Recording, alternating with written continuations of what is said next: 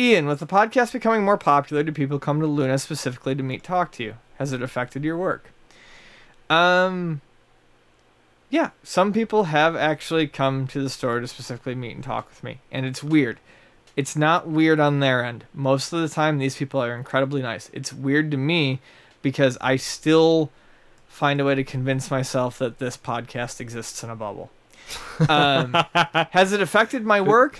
No, actually it hasn't. Most of the people who come to see me are very nice, talk to me for a little bit, want to check games for 15 minutes, usually buy something, shake my hand and leave. As a matter of fact, the reason why I added this question, because I think I've covered it before, is I had a guy come in today with his wife and daughter, and they had literally gotten into San Diego 3 hours prior. They had driven from Phoenix, and Luna Video Games was their first stop.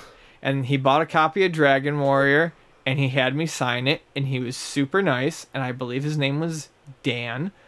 I'm only saying because I want to prove that I do remember people's names sometimes.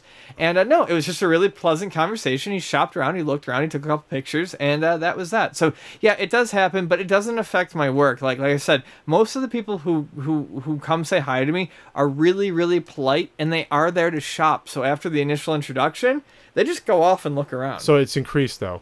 It's definitely increased. So you don't really tell me all experiences. You used to tell me.